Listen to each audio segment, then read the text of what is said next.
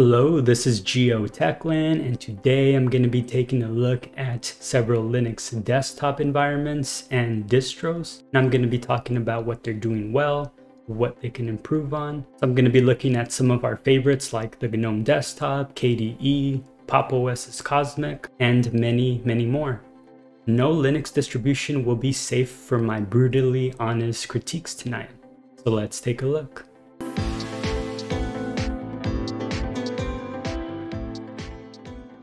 So starting with the Gnome desktop here, the Gnome team prides itself on providing a user-friendly minimalist experience. And I do like that their UI appears to be very uncluttered, but that minimalist approach also means that you don't have a minimize or maximize button by default, and the dock is not visible unless you click this activities button or tap the super key on your keyboard. However, Gnome has the best software center, providing a lot of information on their apps, and it is very well integrated with FlatHub/Flatpaks, which is probably the best way to download Linux apps now. In this Gnome 42 version, which is their upcoming version, they are also introducing their lib8weta theme, which has a very nice looking theme, especially their dark theme, which you can see now. And of course, the downside of that is that it might make it much more difficult for theme makers and distributions to tweak the apps. But I'm hoping that eventually down the line that they do start allowing and building some sort of API to allow people to create their own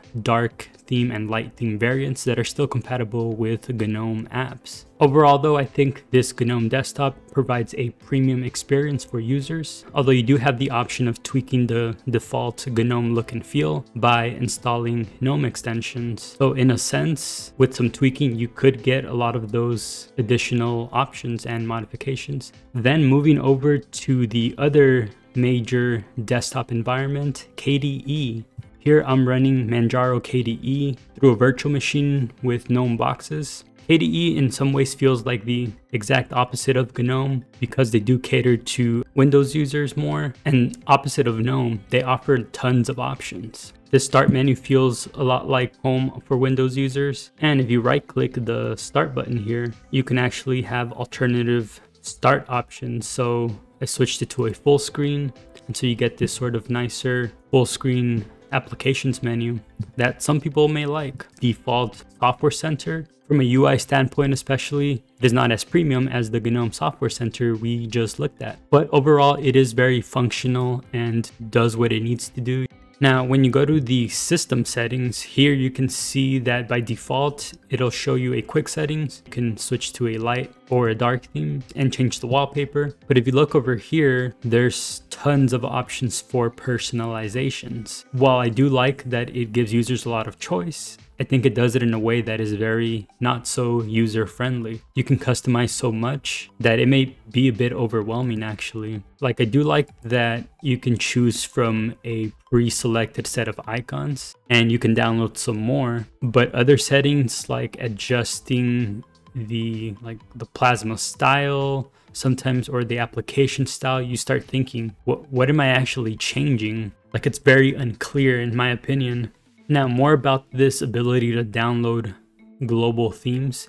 This is actually a very good thing. I feel like this needs to be the default for virtually every desktop environment or every distro. However, in my experience, using and playing around with these themes can be buggy. As you can see here, the content available here has been uploaded by users like you and has not been reviewed by your distributor for functionality or stability, so I want it to be functional and stable. It is a lot of work, but I would rather have a very select few global themes than a bunch of different ones that are unverified.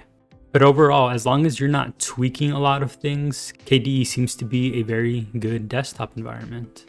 Moving over to one of my favorite Linux desktop environments is the Zorn environment here, where they forked Gnome and added a very nice looking theme, and also gives the user a lot more options. If you go to the Zorn appearance, they have a layout chooser, which is also another thing that I think every desktop environment should have by default.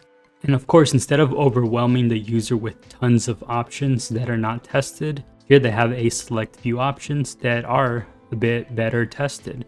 So you can go a Windows Classic or Windows XP sort of environment, or you can go for a environment that's like GNOME 3, but maybe more Mac OS / Windows 10 hybrid. Then of course there's a vanilla Gnome look and feel that's very minimalist. And then by default it comes with a more Windows 10 like environment here.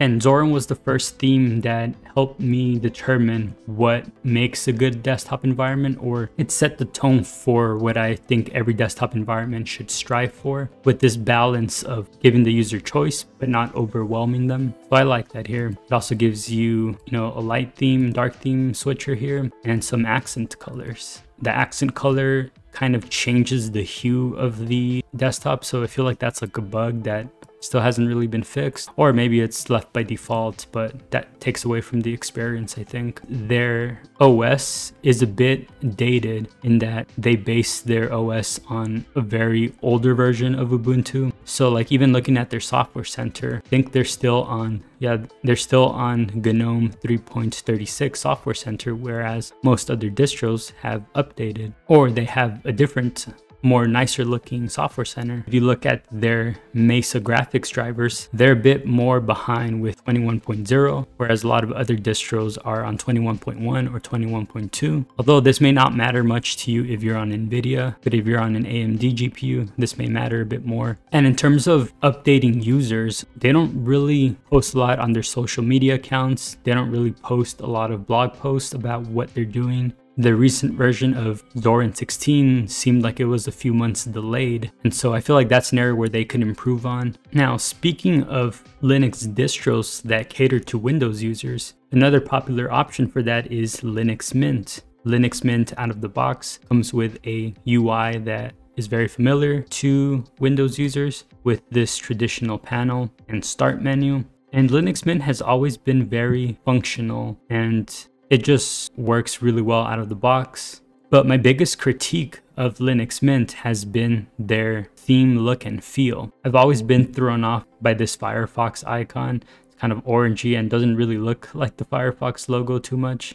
But generally, I feel like their icons have looked a little bit off to me. And I've never really been a fan of their green color here, or their green accent color, and in general, just their UI design. In fact, on their website previously, for many years, they had a very old, archaic looking website, and recently it was improved upon and modernized. So I feel like that's generally their approach with the UI, whereas Linux Mint has looked very similar in the last 10 years. And it seems that maybe recently they're kind of aware of that and have been tweaking things, although the most recent tweak was just making the windows a little bit curvy here on the top here. You're not really going to convince a lot of people by getting them to switch over for privacy and security. You want to give them even more reasons, like, hey, leave Windows, you can get a much nicer looking desktop environment. They're also a little bit slower with updating their GPU and Linux kernel. They do give the user some good theming and customization options. Like if you go to system settings, they have a themes option. They give quite a few options, but that seems to be it. I guess it's better than not having any options at all. And next up, we have the Deepin desktop environment, and I'm running this off of Manjaro Deepin. And Deepin itself has also been a top-notch desktop environment for quite some time now. It's very beautiful, and it's arguable that this desktop environment may have inspired Apple's Big Sur, and even to some degree the new Windows 11 environment. It's curved edges, and it's got a very nice looking panel here.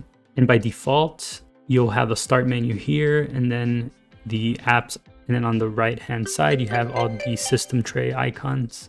If you click the start menu, it loads this sort of full screen Apple-like menu of apps, but it gives you certain options to customize this as well. If you click these little arrows here, it'll scale it down and convert it into a Windows start menu that looks very nice. And of course you can stretch it back out again and get this same full screen menu here. And you can also go click this to load a sort of lists full screen menu, which is also nice. So plenty of options there. In terms of personalization, you have a dark mode, which is very nice looking and has these accent colors, which doesn't give you that hue that the Zorn environment does.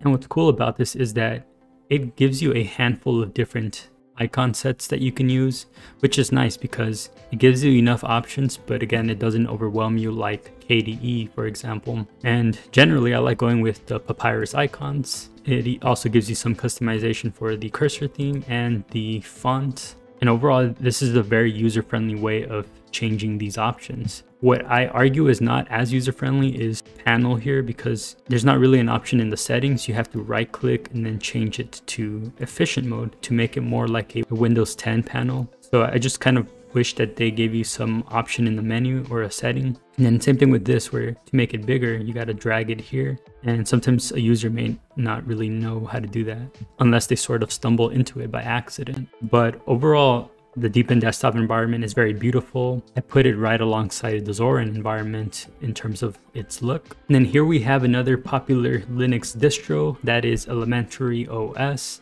Elementary OS takes some inspiration from the Mac OS feel, and it is designed to be very easy to use. And well, it has a dock by default, so at least compared to vanilla Gnome, that's already a plus here. And if you go to their applications menu, it's a very nice, simple menu here. And then you even have the option to switch to a more traditional menu here.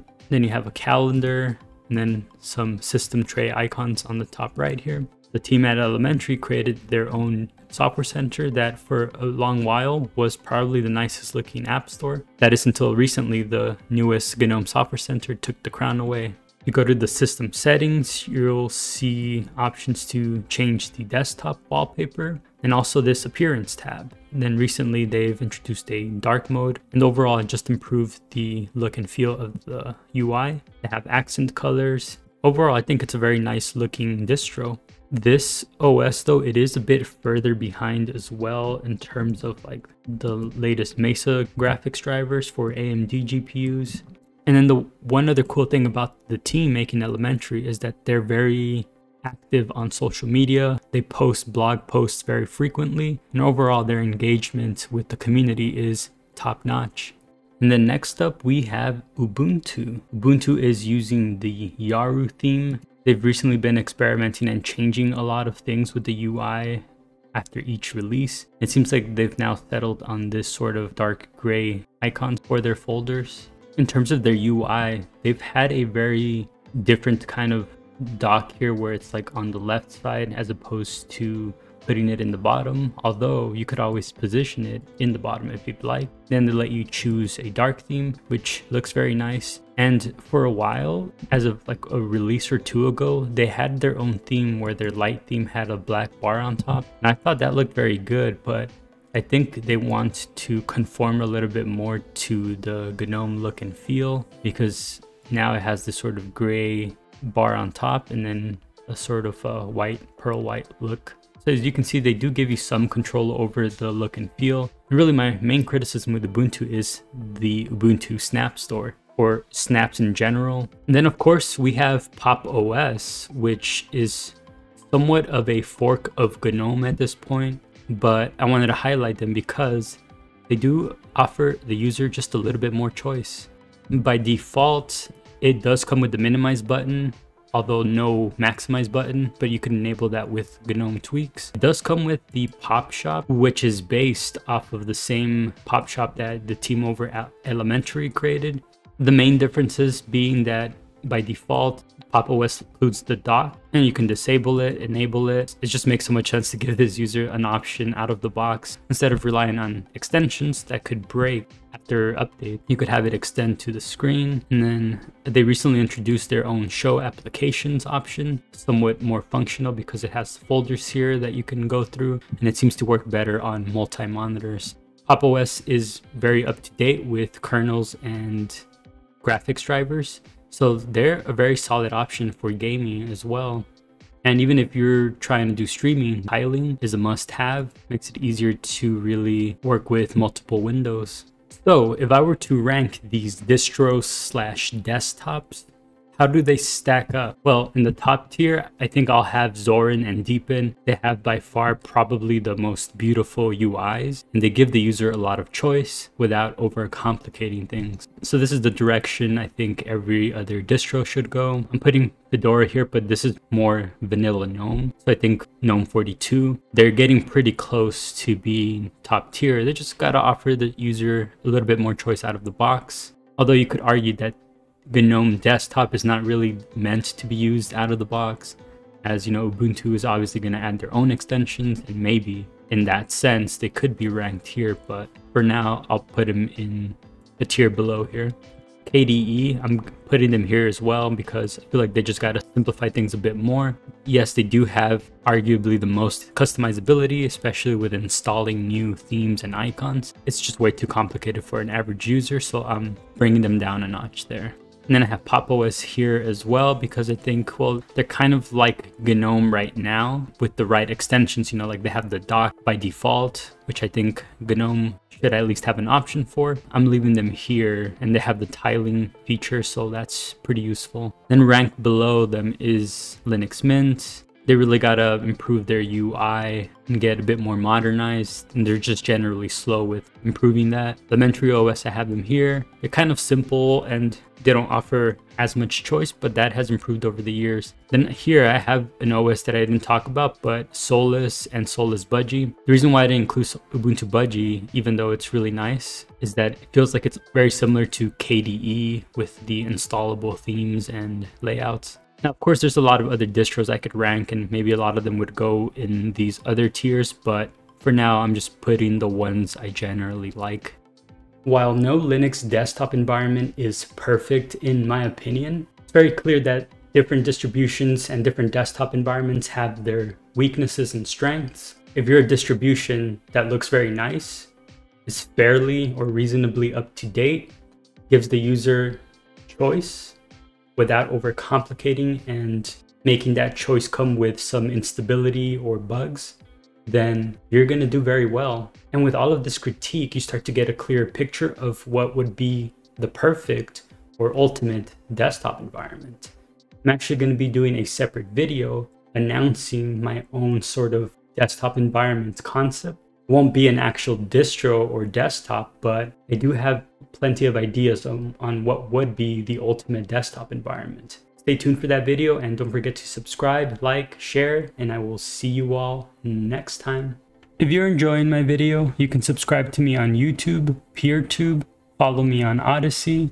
You could also support me on LiberaPay, Patreon, and by shopping at Earth Hero. See links in the description below.